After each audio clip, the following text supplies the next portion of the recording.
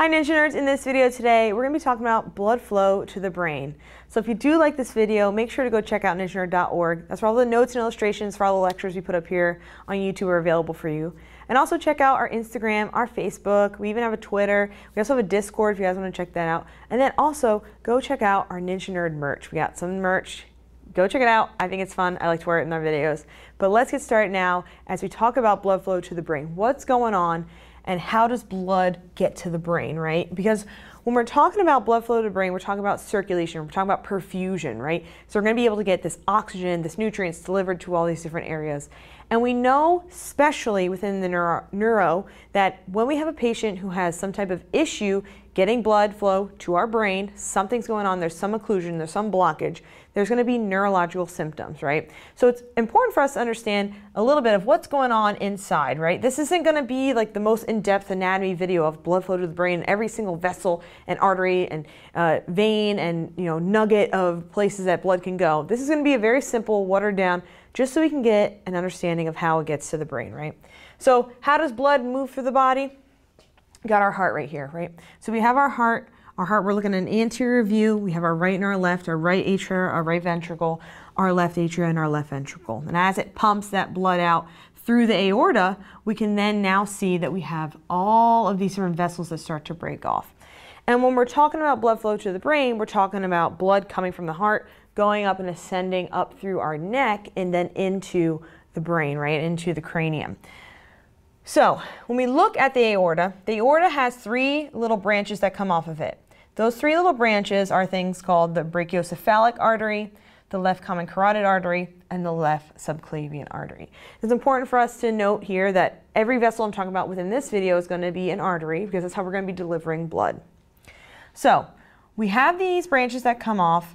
We have our brachiocephalic artery that then will break off into our right subclavian artery and our right common carotid. So we can see that it bifurcates here and there's a fork. And the fork in the road then allows for our right subclavian and our right common carotid, which is great because now we have a nice little more symmetry, a little more symmetrical diagram that we can look at. Right subclavian, right common carotid, left subclavian.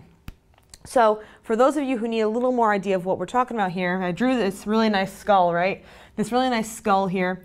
And we can see that we have our right subclavian and then our right common carotid, our left subclavian, and our left common carotid.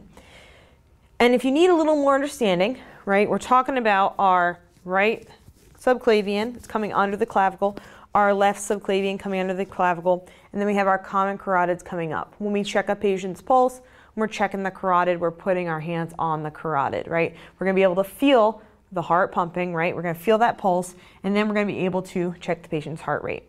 Never check, right? Never check double carotid, right? We're occluding both sides of the brain, but we want to at least occlude one carotid so we're able to check pulse. That's what we're looking at right here, right? We're basically occluding and feeling the patient's pulse right there. So if we take this image and then look at it back over here, we can now see and follow our left common carotid. As our left common carotid comes up and ascends, right? So it's coming up and ascending up into the head eventually, it bifurcates. The name of these two bifurcated vessels, super easy. This is why the carotid is the best spot to start. The left common carotid comes on up and it bifurcates. We have two here. We have this one and this one. This one here that's coming off and not going into our cerebral circulation is our external carotid artery. Going off and delivering blood not to the cerebral circulation. This side here, as we come up and ascend into our cerebral circulation, is our internal carotid artery. So we have our external carotid artery and our internal carotid artery. Let's do an arrow like that. Great, okay? More importantly, to denote, we have the left common carotid that breaks apart into our left internal and our left external. Very good, easy. Okay, so now that we've got that down, let's go over here to the right common carotid. We have the right common carotid. It is now ascending up into. We have one that is ascending into the cerebral circulation. From the right common carotid, the vessel that is then going into our cerebral circulation is our right internal carotid artery. So our right internal carotid artery, also known as RICA, and then we also have our left internal carotid artery, also known as our LICA. And then we have our right common carotid coming up and ascending away from cerebral circulation. That is our right external carotid artery. As we look at this vessel here, we can now understand that within this diagram, we have our common carotids that ascend and they break into our internal and external carotid arteries, depending on where they're delivering blood. If it's internal, they're coming into our cerebral circulation. If it's external, that means they're delivering blood into a different area. So where are they going? We've identified that the internal carotid arteries, they are going to be delivering blood into our cerebral circulation. But where is our external carotid arteries delivering blood? What are they doing? The external carotid arteries are delivering blood to all those extracranial areas that we need blood delivered to, things like our glands, things like our muscles.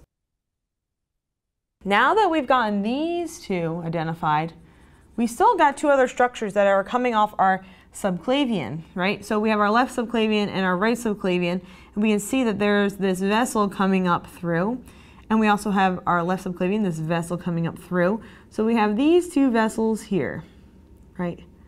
These are called our vertebral arteries, right? And our vertebral arteries are named appropriately for the left vertebral and the right vertebral. So this is our right one, and this is our left. So those two are also going to help deliver blood into our cerebral circulation. And now that we look at this, we have the vessels that are going to supply blood into our cerebral circulation, which is then going to help us identify which vessels break off in order to deliver blood to different structures. So now we're going to talk about a little bit about the circle of Willis and the cerebral structure and how to identify what those different vessels are and also what structures they are delivering blood to. Now that we've talked about how the blood gets up into the cerebral circulation, we're also going to talk about how it moves through, right? So up here we have this nice diagram of our inferior view of the brain, just so you guys can get an understanding of where some of this cerebral circulation is. So I took all those vessels out and I plopped them here without anything else hopefully distracting, so we can get a little more of an idea of how this circulation works. Now remember, this is a 2D, and I'm going to try to make it a 3D model, like in your head. Try to understand what's going on here. So as we talk about the cerebral circulation and eventually the circle of Willis, we've just identified how blood ascends from the heart up into this circulation. And we talked about 4 different vessels that essentially are helping bring blood into this area. And if you remember them from a couple minutes ago, great. If you don't, I have a way that helps you remember. Some people giggle at me, but that's fine. I remember it as Rick, Lick, the Verdi twins. So for me, in my head, let me write this down for you real quick. We have Rick, and we have Lick, and they're the Verdi twins, so their last name is Verdi or Vert, right? And this is something that when I take an exam or if I'm trying to remember something, I can remember this little mnemonic, this little funny, goofy thing in my head, and I'm like, oh, those are the 4 vessels. So if we look at this, we have the right internal carotid, the left internal carotid, and then, since this is Rick Vert, it's also our right vertebral and our left vertebral. So in purple, I'm going to quickly identify where those are on this structure. At the bottom here, because that's where I always like to start, we have 2 vessels coming up in. This one and this one. So we have on this side flowing up and on this side flowing up. This one right here is our right vertebral artery. And then this side, left vertebral artery. So now that we're looking at that, we can see that these 2 vessels are coming up and flowing in, right? So we have this blood flow circulation. Let's do that in this nice blue color so it's easy to see, flowing up. So we said the Verdi twins, right? So we have the right vertebral and the left vertebral, but we also have to identify our carotids. So the carotids are actually up here. Flowing up into here is our right internal carotid and our left internal carotid.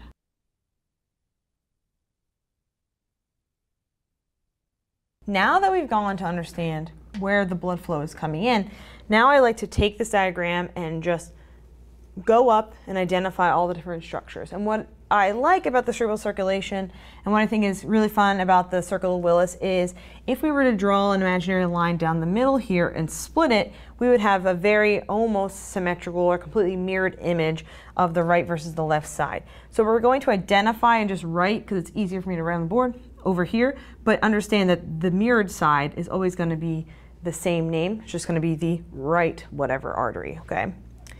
So we're looking at this as these two vertebral arteries come up and they join together. They create this big vessel right here in the middle.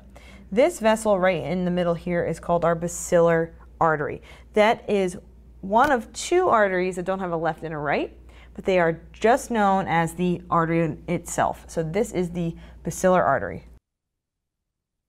So as we look at this and we see the basilar arteries coming up the middle, we can now see that there are different branches that are coming off. So blood flow is coming up, but it's also going to be coming out through these different vessels here, right? So as we follow these vertebral arteries up, we follow into the basilar, we get our first pair here that's breaking off. The first pair here, where we're going to have our right and our left, is our anterior inferior cerebellar artery. Our anterior inferior cerebellar artery. And our anterior inferior cerebellar artery delivers blood to the anterior inferior cerebellum. Great. As we move up into the next pair, we have this right here. So this is also our anterior inferior cerebellar artery. Now, as we follow the basilar artery up, right, after our anterior inferior cerebellar artery, we have our next set. And our pair here is known as a labyrinthine artery. And these arteries are allowing blood flow to be delivered to our inner ear. As we ascend up further, we now have this set of four right here. They are known as the pontine artery. And these pontine arteries help deliver blood to the pons, which makes sense. If we look here on this diagram, we can see our midbrain, our pons, and our medulla oblongata, and we can see that those little ones are coming off and they're right over or underneath, inferior to the pons, and those are going to help deliver blood there. And then as we ascend up further, we start to get into an area that gets muddled, right? Where does one vessel end and where does one start?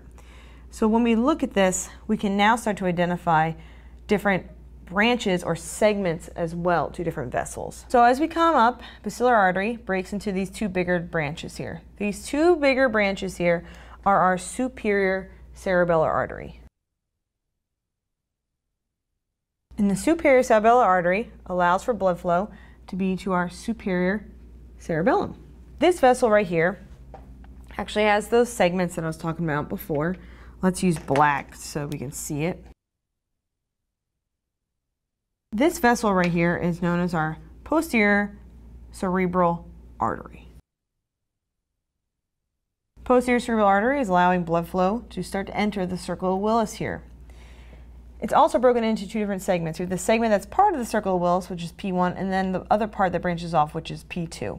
So if you're looking at this, you can see that we're getting some blood flow to our cerebral now, right? The posterior cerebral, it's getting to areas that we need back there. And as we continue up this circle of Willis, we have this vessel here, from here to here. This vessel is known as our posterior communicating artery. Our posterior communicating artery is allowing for blood flow to basically move from the posterior cerebral up into these vessels here. So it's connecting that circle, and you can see that. So it's not delivering blood to any important structures or anything like that, but it's allowing for blood flow to be shunted and moving around through this circle of Willis.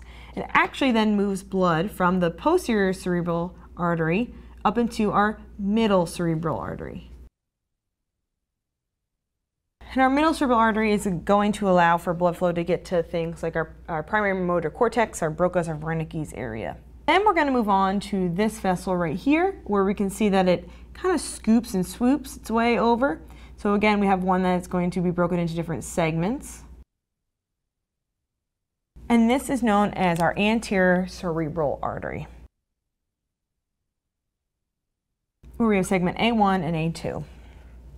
Now that we look at this entire structure, there is one vessel we haven't identified yet, one that we need to talk about. So we see blood flow coming up through, it's coming out, it's pushing out of these vessels, it continues to come up right through the circle of Willis. And if you're going to notice, we talked about the mirroring, right? So everything from this side is on this side. But I said in the beginning, when we got to this section, there's two vessels that they're just named, they're not a left and a right, they're just in the middle. We have the basilar artery, and then we have one other right here in the middle. I'm going to give it a little pink color so I can see it a little bit. And this is known as our anterior communicating artery. The anterior communicating artery is then allowing for blood to shunt between the left and right hemisphere, right? It's allowing them blood to move out both of these vessels in order to get out into those necessary structures. So when we take a step back and we look at this entire structure, we can see how blood is moving up and out and into different areas of our brain. And sometimes we have tests or exams that are going to ask us to identify the different vessels of the circle of Willis. So what we can do for that is, I'll use the blue, and I'll put it next to the vessels, is we can go through and just take a second to think, okay, the circle of Willis is a circle, right? We can see that flowing through, but it's also going to a lot of important structures. The most important structure of our brain is our cerebrum, right? So, really easy to think, okay, we have the anterior cerebral artery, the middle cerebral, and the posterior cerebral artery. We look at this, we can, oh, I put posterior communicating, posterior cerebral artery, right? So we have identified there's at least three, but we also have to talk about the two communicating arteries, right? They're allowing for flow through this circle. So they are also part of our circle of Willis, right? And then we have one other we also need to talk about a little bit, is this internal carotid that's bringing this blood in, okay? So we also have the internal carotid that's important. And as we look at all of these different structures, we can see that it is creating basically a circle, right? This blood flow, allowing for blood to be circulated, to be shunted, to be moved around the brain and get to those various structures. And if there's any portion of this that gets blocked, particularly within the circle, there's going to be a lot of cognitive issues, right? We're going to see some neurodeficits, there's going to be neurological changes within our patients, different types of symptoms that may manifest. So it's really important for us to at least understand that there is an intrinsic circulation, a cerebral flow that we have of blood flow, and it's going to allow for blood flow to get sent or delivered to different structures within our brain. And without that, we can then see some issues or some problems with our patients. So I hope this video made sense. I hope you learned something. I hope I was able to clear up anything about cerebral circulation and the circle of Willis. And as always, until next time.